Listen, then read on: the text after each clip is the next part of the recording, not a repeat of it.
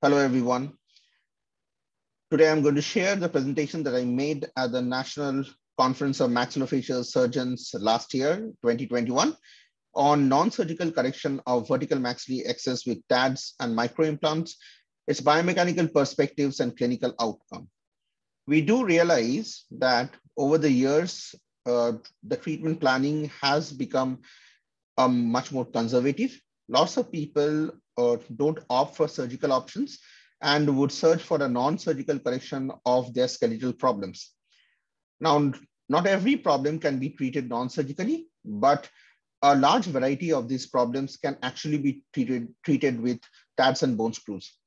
And that's the purpose of this presentation. Now, if you look at this girl, we can see that at any date, most of the people would have thought about treating this girl surgically because it's a case of frank vertical maxillary excess with a gummy smile of 11 to 12 millimeters. But then we treated it non-surgically. Now, the paradigm change has been there over the years where lots of borderline cases, lots of severe cases, if they are within the biologic limits, can be treated non-surgically by TADs and bone screws. Therefore, have your patients ever denied to take a surgical option? The answer is probably yes for every clinician. When we see severe cases, we give them surgical options, and not many people would love to come under the knife. We know that orthodontic surgery can give fabulous results, but then the benefit to the risk factors associated with it is a deterring factor for taking up such elective forms of surgery. Now, all these borderline cases and severe cases, if analyzed well, can now be treated with TADs and bone screws. That's the purpose of this presentation. Now, we know that the role of mini implants in camouflage of vertical maxillary excess or gummy smile is something which has brought about a great change to the treatment protocols that we use to correct these problems nowadays. Not many people would opt for surgical options these days, and most of the people would go ahead with a conservative approach. Although this approach is a bit slow, but gives predictable results in the hands of an experienced clinician. And therefore, this presentation would be quite helpful to people who are new to this. Now, the concept of IZC and BSS and TADs was put forward by from 1998 and became popular in the late 2008, 2009. And now we have had experience of over the years to predictably say that these forms of treatment are very predictable and therefore can be used by orthodontists to give more than acceptable results. So let us look into the biology first, take care of the envelope. Okay, that's the limitation for biologic tooth movement. We know that orthodontics can give certain amount of movement to the teeth within the barriers of the bone, the bony boundaries, basically.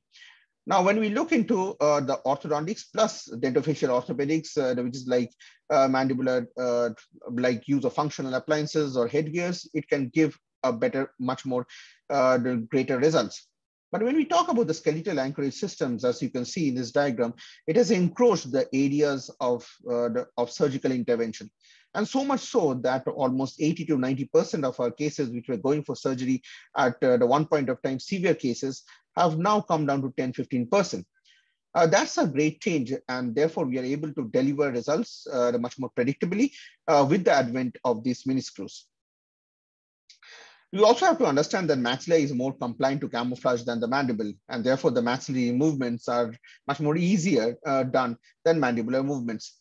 That's a sign of an experienced clinician who knows what his boundaries of treatment are. Not every case can be treated non-surgically, and not every cases can be treated with TADs and bone screws. So we need to get a fine balance out of experience as to which case is probably a suitable case for these forms of treatment. Now, what is this vertical maxillary excess treatment all about? It's about, it's like Lefort 1 osteotomy. So you need to understand that in this case, it's about a slow Lefort 1. So what does it require? It required a synergistic effect of the TADs, that is the maxillary intrusion. The third molar extractions, because they act as terminal hinge and prevent the counterclockwise rotation of the mandible, and clenching exercises. The third one tends to be ignored grossly, but that's very, very important for maintenance and to prevent relapse or whatever you are achieving with orthodontic tooth movement. And this article is being very popularly quoted which was published by none other than Chiolo Pike on molar intrusion using TADs, the key element to correcting anterior open bite and vertical excess problems. So we know that it is a combination of all these effects that actually give the final results. Now, when we look into animations, we talk about a topic called as orthodontic surgery, like orthodontics, which was popularized by KJ Lee. And what does it actually say? It is something which happens with maxillofacial surgery, that is Lefort 1 osteotomy. When we lift up the maxillary segment, we do a maxillary full arch intrusion. Now that can be done with the TADs also nowadays. Controlling the mandibular dentition is very, very important, because when we lift up the maxillary dentition, there is probably extrusion of the mandibular dentition that might happen. So you need to control the mandibular dentition, and you need to take care of the third molar hinge, which is very, very important to bring about gross auto-rotation of the mandible. So therefore, when three things mix together, then you are able to get results close to Lefort 1 osteotomy. Now, if you look into this case, I will go quickly through these cases. Now, this is a girl who presents with severe vertical maxillary excess, gummy smile, and her front teeth was actually broken, Ellis class 2 fracture, and had a root canal done for her front teeth also. That is because trauma is a very common factor which we see in cases of patients who have proclined incisors. Now, she didn't have a relevant medical history. Now, you see that on the first picture, you have a lot of incisal show at rest. That is quite an indication for understanding that you need to intrude the maxillary dentition quite a bit, because about 1 to 2 mm of incisal show at rest is probably normal. But 8, 9, 10 millimeters of incisal show is about proclination of teeth, and also about vertical problems that is lying within. Now, when she smiles, then everything gets exposed, and then you can see that she has presence with a huge gummy smile. So we are looking at a vertical problem, which is borderline surgical. A lot of patients and clinicians might think that surgery would be the best option, but let us look through this case. Now, you have a gummy smile and proclination of incisors in this case. You also have posterior gumminess. That's something which needs to be addressed, because in Lefort 1 osteotomy, you tend to lift up the posterior and the anteriors. So if you are doing something which replicates Lefort 1 osteotomy, you have to effectively intrude the posterior teeth as well as the anterior teeth also. If you see the profile picture, you can understand that there is a huge convexity in profile, and you have a retrochill. That's basically because downward growth of the maxilla, that's maxillary excess, has caused a clockwise rotation of the mandibular plane, leading to increased convexity. Now, if you are treating this case just like a bimaxillary protrusion, then you're not going to get good results. Okay, the lip morphology and the lip competency that you expect at the end of the day is not going to correct. So you're looking at something much more aggressive, okay, in order to get a better result. So you have posterior gummy smile and a convex facial profile. If you look into the intraoral pictures, you will be able to understand that it's a case of bimaxillary protrusion with deep overbite, and you have the anterior front two teeth which are RC treated, probably because of a trauma and the pulp becoming non-vital over a span of time. No crowns were given for this teeth at this point of time by the clinician initially. Now, the problem with intruding significant amount of intrusion for anterior teeth is root resorption. But if it is controlled well, we hardly do get such complexities. But in root canal treated teeth, you have to be even more cautious. Now, there is a problem with deep bite, and you have two anteriors which are root canal treated. Apart from that, it's a case of bimaxillary protrusion. So if you look into the maxillary arch, you can understand that the front two teeth are RC treated. You have proclination of the upper incisors, you have a constricted maxillary arch, and you have dental hygiene, which is not too great because she has multiple dental caries. If you look into the lower arch, you will find that the lower incisors are flared, they're crowded, there is a lot of irregularity of teeth, as well as dental caries, which shows that her oral hygiene and motivation for oral hygiene is probably not great. So when we took an X-ray, the OPG, we understood that the root canal is done pretty well. But then if you want to bring about gross intrusion of the anterior teeth, you have to be overtly cautious about these two teeth particularly. The terminal hinge is present, probably the third molar is there.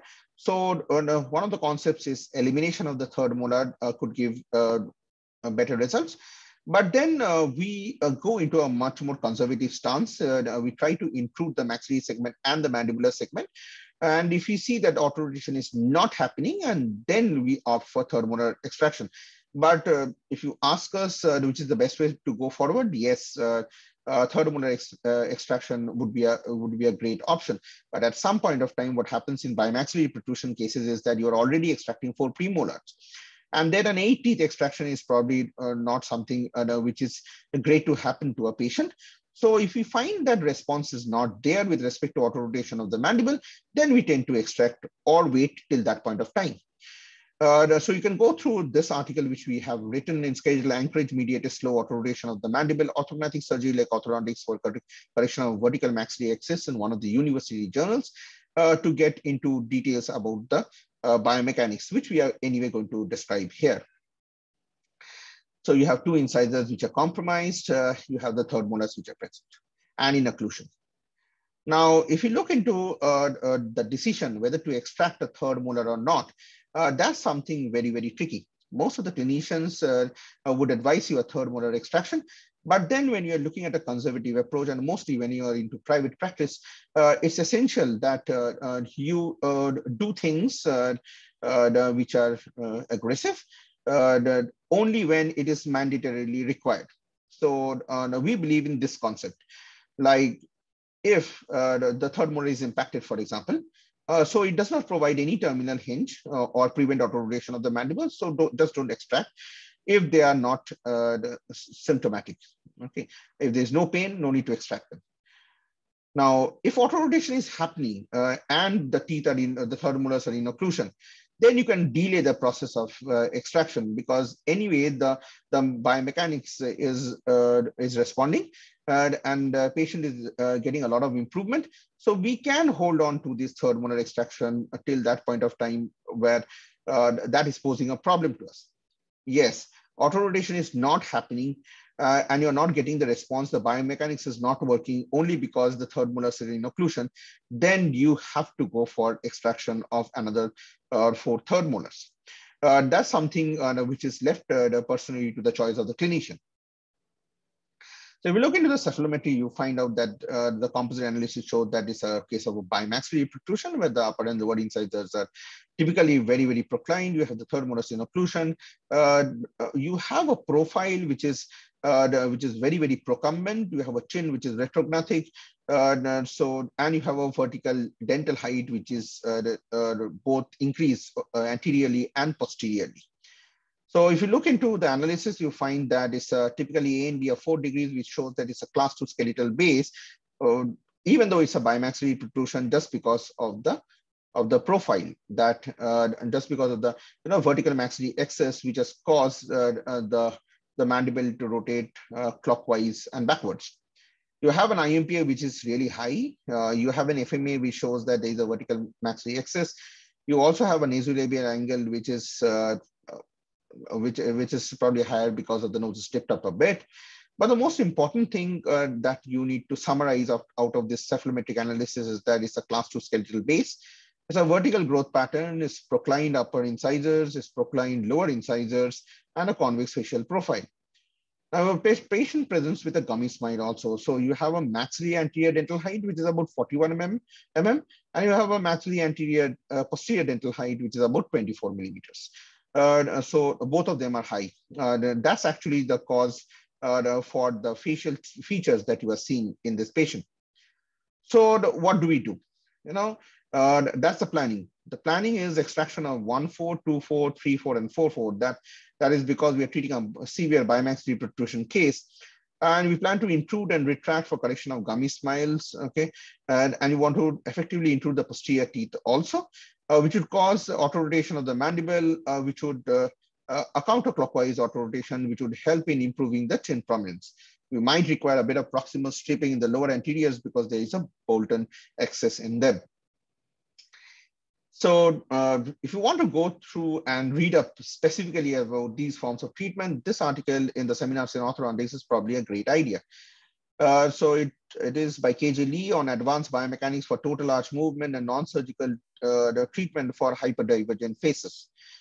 So that's one must read that I would suggest you. Now, what's the appliance of choice? It could be any appliance so long as you are completely perfect with the biomechanical perspectives of dealing with the appliance.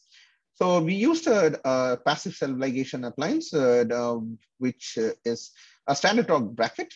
Sometimes treating bimaxillary protrusion, it helps to use standard torque brackets because you are looking at basically at controlled tipping of teeth.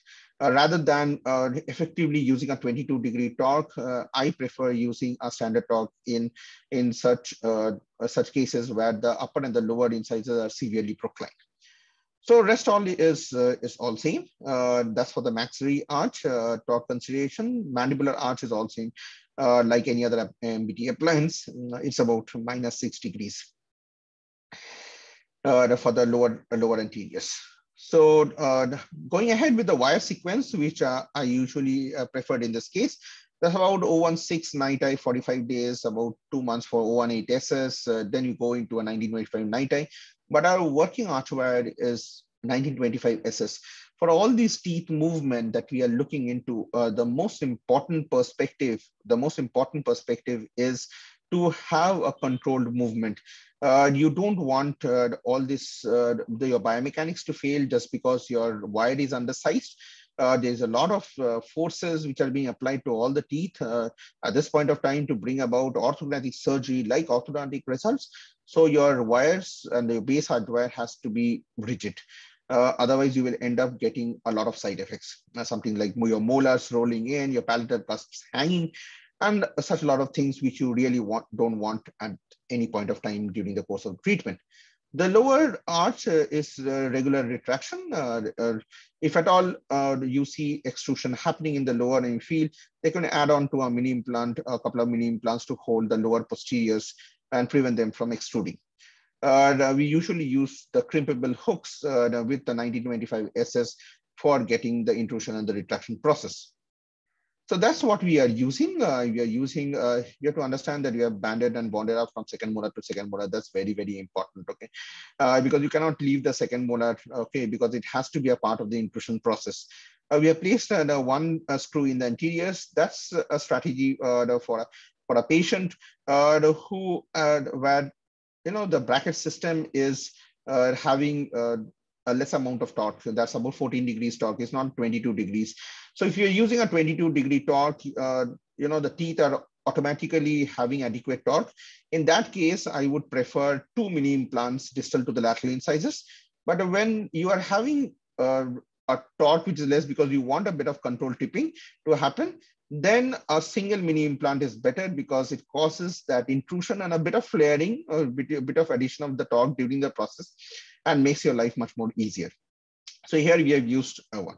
We have not added mini implants in the lower because the response was fabulous during the course of the treatment that we were doing, and we were not having any negative side effects. So it's just that every appointment visit is very, very important because you really need to know what's happening on your patients. So a lot of times, let's not overdo stuffs, okay?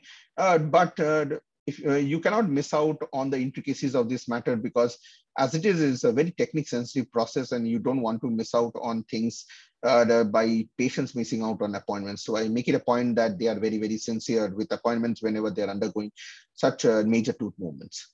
So the next thing is we place mini implants on either side. That's between 5 and 6 and 1 in the center. And you also need to see that the height of the mini implant in the anteriors is adequate. So you need to check out the amount of gummy smile that you want to correct.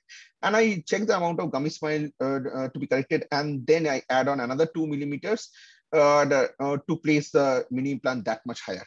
Okay, because otherwise the shifting of the mini implants after you have corrected a bit of gummy smile is something which is difficult for patients. Okay, you have to be very kind on your patients too. So what you do is that you add on, you check the amount of gummy spine to be corrected, and then you add on 2 millimeters, and then you place the anterior meniscus. So then this is the biomechanical perspectives in details. So your working archwire is a 9025 stainless steel. Your net, your mini implants that you're using is 1.5 into 8 millimeters. That's more than enough. You don't require IZC in this case. Okay.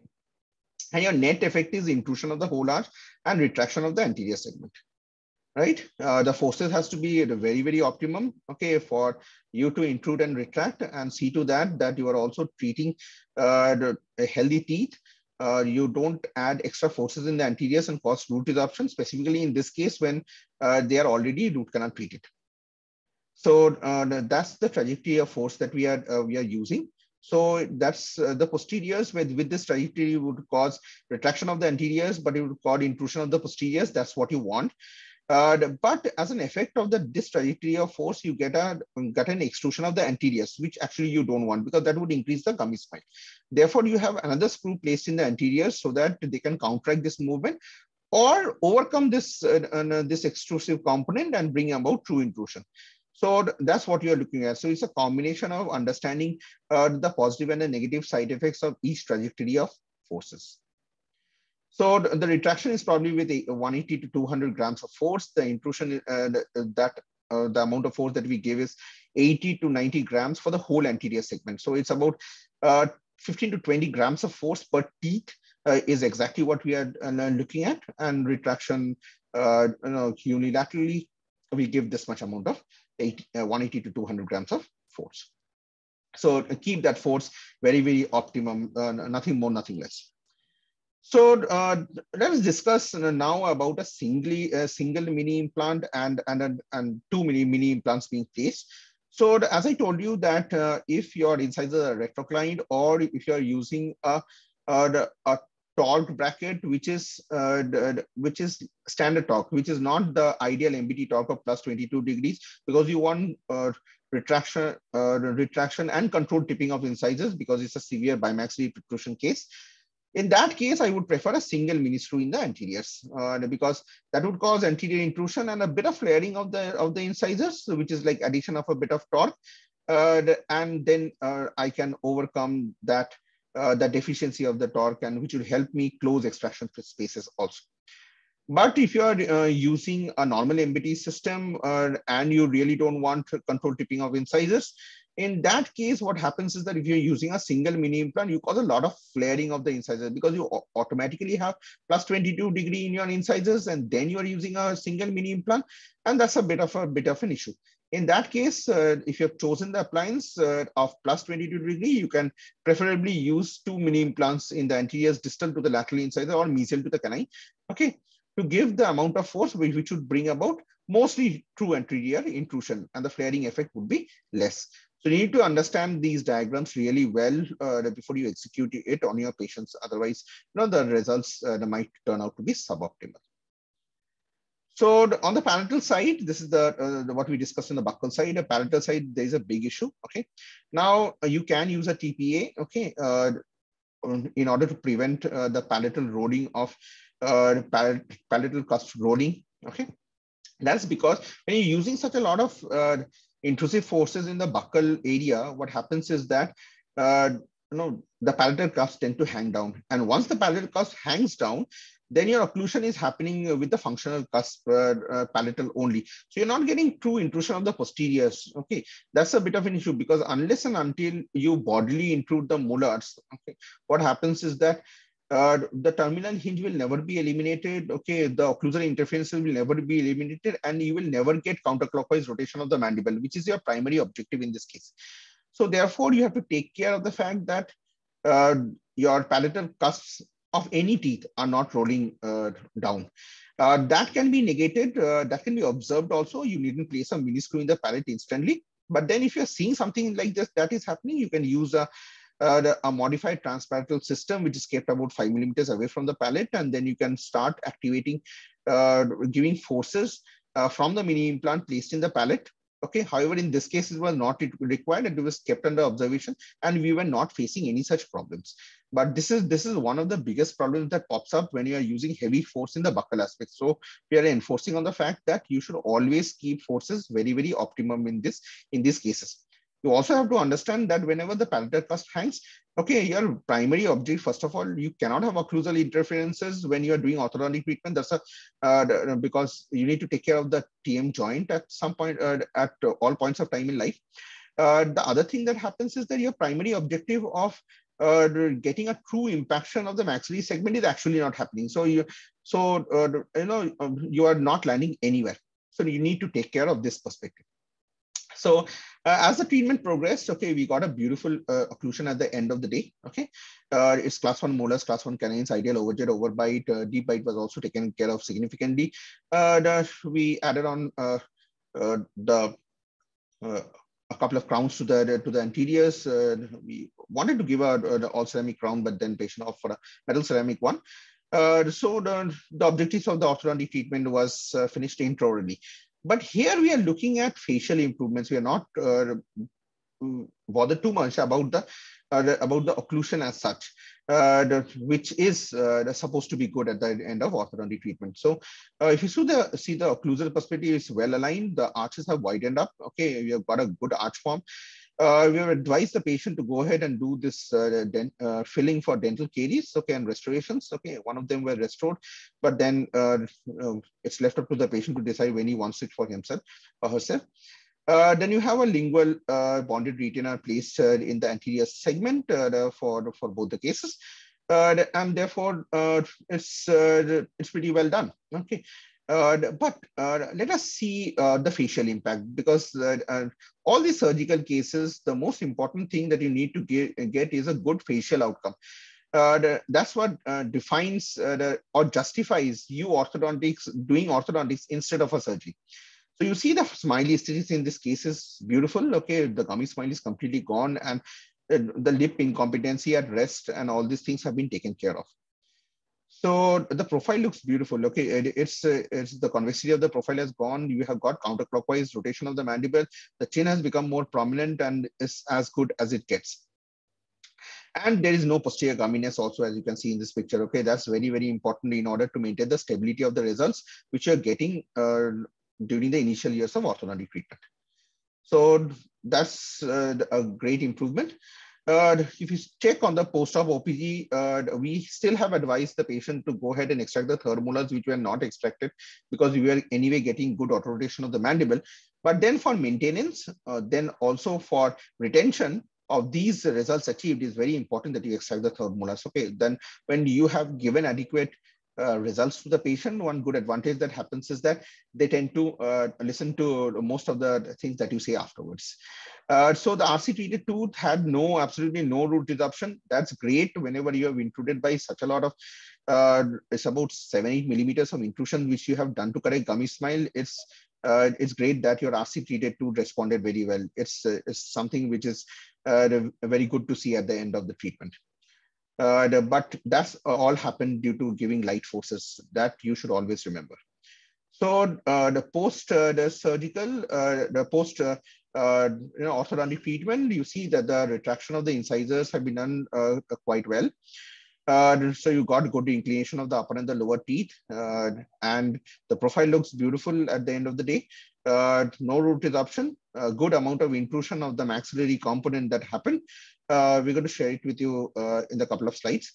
That's very heartening to see that such severe cases of orthodontic surgery can be treated with orthodontics nowadays.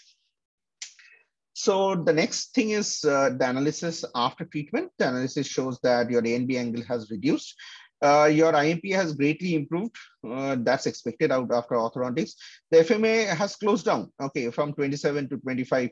That's great to see, because your chin prominence and closure of of lips at rest can only happen when the lower facial height has reduced. If your lower facial height has not reduced during the course of orthodontic treatment, then it is the results will never be like this. And once the results is not never like this, okay, you are always kept on thinking in your mind whether that surgical option which you opted out was actually justified or not. So you need to be very cautious about these forms of treatment in your initial years after having done for years now. That's a benefit for us, the experience. But then whenever you're doing it in initial years, if you are cautious, and once you get a grip of correcting these problems in such methods, okay, the paradigm of treating such skeletal problems drastically increases. So at the end of the day, it's still a mild to class 2 tendency. It's an orthognathic facial profile, though the camouflage of skeletal class 2 was done pretty well. The gummy smile is grossly reduced, as is evident from the maxillary anterior dental height of 28, which was 42 initially, and maxillary posterior dental height of 22, which was way high than this before. So unless and until you lift the maxillary and the maxillary segment both anteriorly and posteriorly, things are not going to be stable over the years, and your results will not be of this this quality. So that's how we progress from bimaxillary protrusion to extraction of premolars and doing intrusion retraction, and then closure of spaces, and then finally getting a beautiful result at the end of the day. So this is how we finish the case. It's a gummy smile correction case, and we told you where to use the midline screw and where to use 2 screws in the anteriors. That's a take-home message for you, and you should remember it whenever you're choosing the appliance. Your whole planning should be done way before you have put on the first bracket. That's very important. So these are the progress. So you can see the lip incompetency at rest was about 8-9 millimeters to start with, and then the face looks completely different at the end of the day. It looks much more shorter. Okay, the lower anterior facial height is reduced. The lip incompetency is completely gone. She has a very balanced face as of now. So inside the show at rest is improved. The other thing that is there is that the huge gummy smile has been taken care of. Both anterior and posterior gummy smiles are taken care of without surgery. Okay, that's a great thing to happen for a patient. So that's taken care of. So the maxillary anterior dental height reduced from 41 to 28. That's huge amount of improvement that you are expecting. So from the side, you have posterior gumminess, which is very difficult to treat, okay, because unless and until you are using suitable mechanics, what happens is that you get good anterior intrusion, but less posterior intrusion. And that point of time, you're getting a bit of open bite and stuff, and your profile doesn't look great. So that's the objective of the 45-degree view.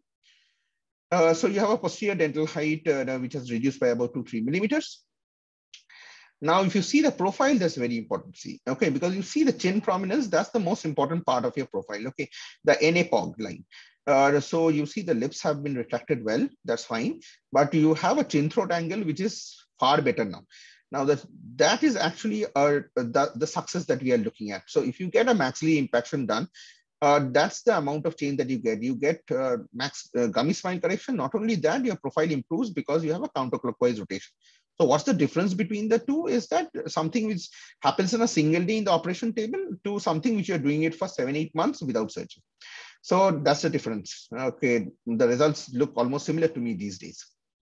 So the final comparison, pre and post comparison of Ceph shows that you have a severely proclined upper and lower incisors to start with, and which has been corrected beautifully at the end of the day.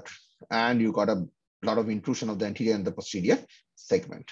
Okay, you can easily see the upper incisor and understand that how close is it to the NF line, and that's the palatal plane that we are talking about.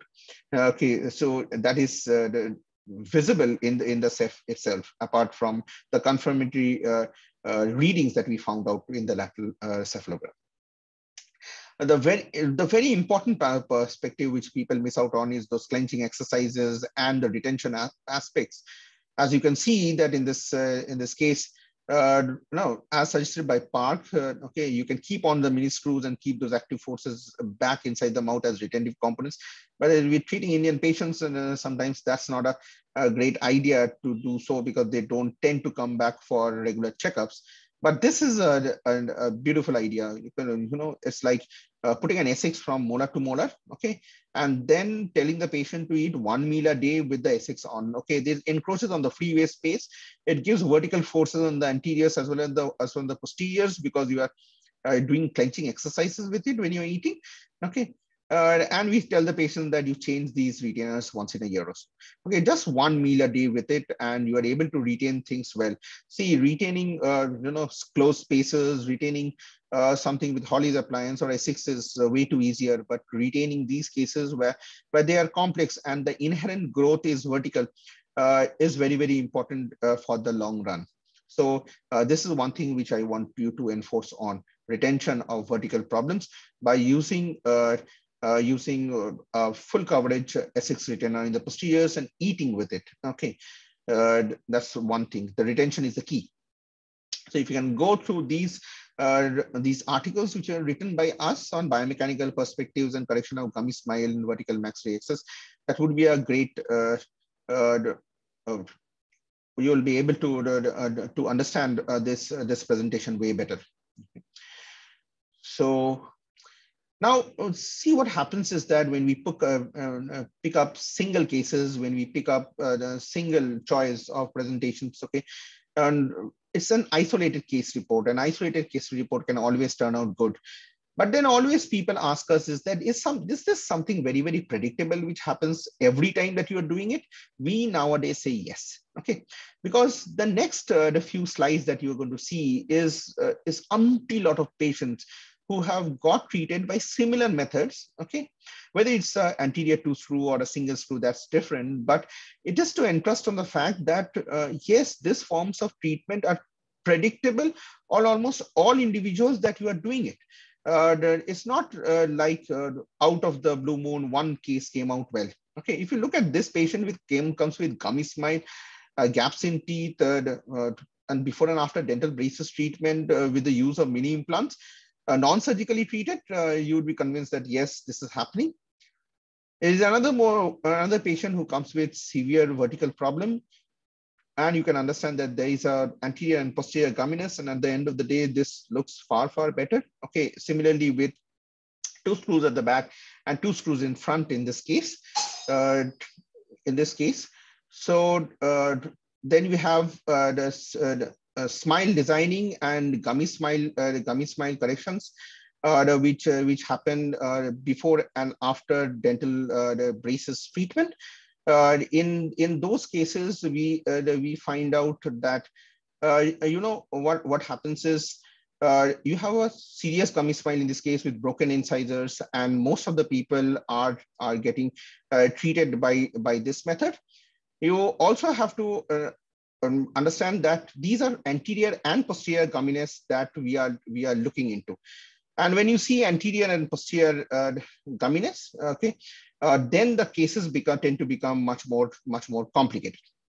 So we are looking into the third perspective, that is correction of gummy smiles on patients who have undergone retreatment with us. You can see the patient is already on braces. So, these patients are completely aware of the fact that there is a perspective of this gummy smile that patients want to get treated. So this was a patient who was already getting treated from somewhere else, and the treatment as claimed was over, and the doctor wanted to remove the braces, but then the patient came back to us stating that I wanted to treat my gummy smile, I wanted to treat the proclination of the teeth because I still don't look that good. So therefore, at the end of the day, the most important thing that actually happens is that patients are now demanding such forms of treatment. So we again retreated her and treated her gummy smile to the best possible, and you can see the results at the end of the day. So it is a life-changing experience, as you can understand. This is another patient who presented to us with more with posterior gumminess rather than with anterior gumminess, a constricted upper arch. And you can see that the posterior gumminess here in this case, we gave less amount of forces in the anteriors, okay, because we don't want too much amount of anterior intrusion, but we gave the trajectory of force here was made vertical more in the posterior. Okay, so therefore you have the posterior lifting, which happened far better. So in this case, you can see that when full-blown smile is a life-changing experience for this patient, as you can see that the posterior gumminess is completely not there. So in such situations, we do realize that this is done only with orthodontics and bone screws. So we realize that these are something very, very predictable that is happening in today's world nowadays. So you see another case which has a gummy smile, which has a proclination of upper and lower incisors, a bit of crowding, which has been predictably treated in the similar way. This is another patient who is has undergone retreatment with us. So you have loads and loads of patients coming and complaining after orthodontic treatment that they are not happy with their teeth, because whenever they smile, it seems that their bones tends to become more visible. Their gums are more visible. The results are not good. So unless and until you have corrected the architecture of the face, the smile is not only about the teeth, it's about lip exposure, okay?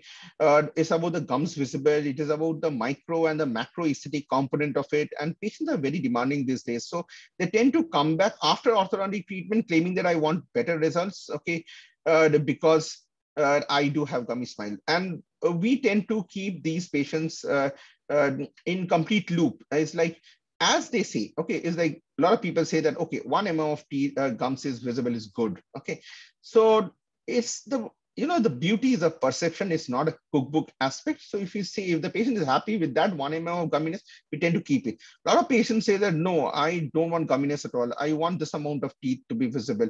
Okay, so we constantly interact with patients and come to a conclusion about what suits her face and what she is happy with. That's very, very important nowadays because cosmetic form of treatment is actually an elective form of treatment. If you have elective form of treatment, it is the person concerned who is taking the elective form of treatment has to be happy. So although the biomechanical perspectives and the ideas about an ideal aesthetic smile or that perspective is something which is so vividly written in orthodontic textbooks, something like Sarwar's textbook or so. But then when you are executing it on your patients, the most important thing that you should analyze is that whether your patients are happy at the end of the day. So everyone has a perception of beauty about his own self. So in this patient, you can see that the upper incisors are visible very less. So that's what she wanted. She wanted that I want less visibility of my upper incisors. So I would have told him that, okay, a bit of less of intrusion would have been better. Okay, so the judgment is based on the fact that what someone feels is suitable for him, so long as, okay, the biology do not get intervened. That's where the doctor comes in, that, okay, this much is enough. This will not happen beyond this point of time.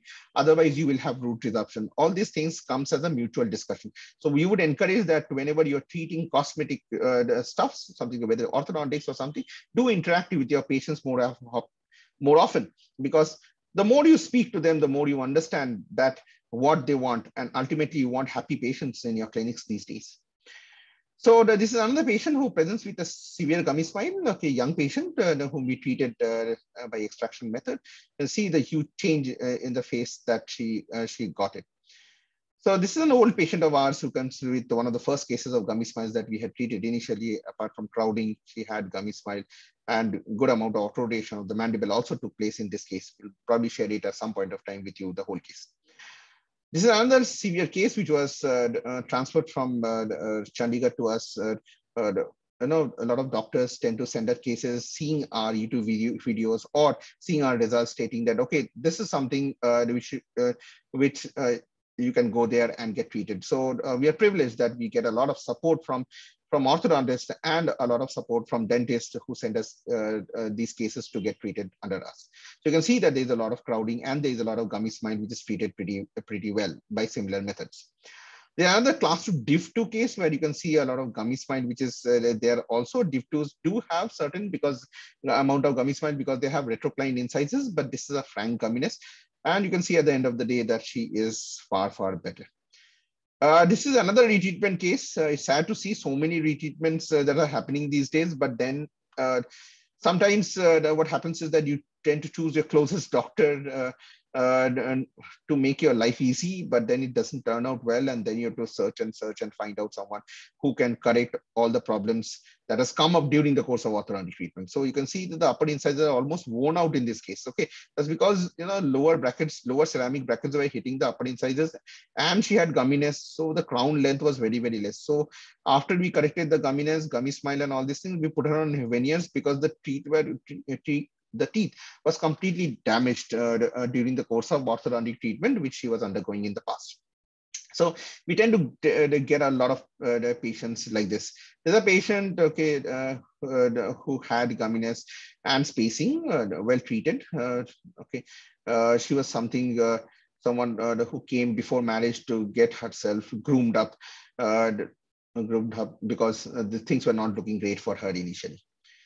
So this is a young patient who had another gumminess, and then we treated her, okay, because you can see her on braces, which means that she was getting treated somewhere else, and then she was not happy with the gummy smile, and that so much amount of gums are visible.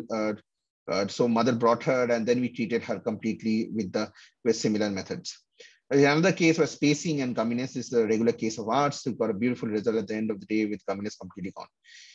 So what is, now that we are completely sure that with lot of patients getting similar results, the best possible thing that could happen with the use of TADs and bone screws is that you have somehow eliminated the surgical perspective to a certain extent. Okay, still won't say that not every case can be treated non-surgically, but yes, a huge number of cases which we have been treated non-surgically by this method, very predictable.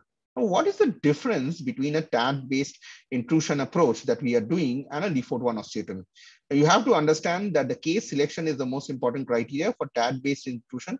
It is mild to moderate severity that we are focused on. If it's a very severe case, kindly go ahead and do a Lefort 1 osteotomy. Tell it to your patients that there's something which cannot be done. Okay, you also have to see the limitation. You have to see the distance of the NF line, the parietal plane from the root tip, and a lot of assessments that need to be made, which is not a scope of this presentation. Is probably a 1-day and a 2-day presentation that we do for these cases. So those analysis has to be done before you select the case that this is a suitable case, which I can treat it by non-surgical method. The duration of the procedure is that it's about 8 to 10 months in which you are doing apart from orthodontic treatment, which goes on for maybe 1.5 years. So the 8 to 10 months of that 1.5 years time goes for that intrusion retraction process. So the duration of the treatment totally is about 18-20 months, but then this portion would go ahead for gummy smile correction or intrusion retraction. But in Lefort 1 osteotomy, it's on the surgical table. It's like a single day, single shot. You get the whole stuff done before you do a pre-surgical orthodontics and a post-surgical orthodontics. That's very essential to get the result also. The area of operation is basically the alveolar bone here, okay, because you have a cancellous alveolar bone, you're able to move teeth within the limits of the alveolar bone, okay. But in Lefort 1 osteotomy, the cuts are all given in the basal bone, okay. So the basal cut bone is the area of operation, while here you are dealing with the alveolar bone trough. Predictably less technique sensitive. That's very important, okay, because you need an excellent maxillofacial surgeon to go to Lefort 1, good Lefort 1, or a high Lefort 1 osteotomy, okay, and something which is which comes with a bit of morbidity also. So you need a good clinician to do a Lefort 1 osteotomy. You can learn this TAD-based intrusion, and the advantage of orthodontics is that if something is going wrong a little bit here and there, they're going to always come back after you have gained the skills from other patients and all out of experience. But Lefort 1 osteotomy is a single shot, single day process. You either hit or miss. Retention is the same for both. If you expect that retention is something which is less for TAD-based intrusion, is not the case. Both require similar forms because the body does not understand the process. The body understands that if the muscles are relaxed, basically it happens in both methods. So the closing muscles becomes much more active. That is, the masseter become active when the lower anterior facial height is reduced. Okay, it's reduced. So it's the muscles. It's for the muscles. This whole method, whether it be TAD-based intrusion or Lefort 1 osteotomy, is for the closing muscles. So the closing muscle itself act as a retention method. because they don't allow the lower anterior facial height to become more like before. But still, you need the retention protocols that I mentioned during the course of this presentation. Then you have morbidity. Okay, the morbidity is nil in TAT-based intrusion. That's where is the trick lies. Okay, it's like when you say that you can treat them non-surgically, you have a patient who is willing to undergo the procedure. When we talk about surgical, then there is a lot of question that comes up and all this stuff. And sometimes the morbidity factor also is there, okay, as it's an elective procedure. So that is the difference between the two. I won't say which one is better than the other. It's like two different things altogether when you choose a case. That's the case selection is the most important part. So if you like these presentation of ours, you can subscribe to the YouTube channel. Okay, you can just press on the button below. Okay, and subscribe to our channels to see umpty lot of presentations that we keep uploading for your knowledge, and share a lot of cases from our clinical setup. If you don't want to follow us in Instagram, because that's where we regularly upload the cases, you can do scan up this QR code and understand and go through and follow us to know the daily updates of the work that we are doing. I'm so grateful to all the people who have listened to this presentation, so that we share and we learn more. Okay. I do listen to a lot of presentations from other speakers who have their YouTube channels. I've gained immensely out of it. I hope you are gaining a little bit from ours too.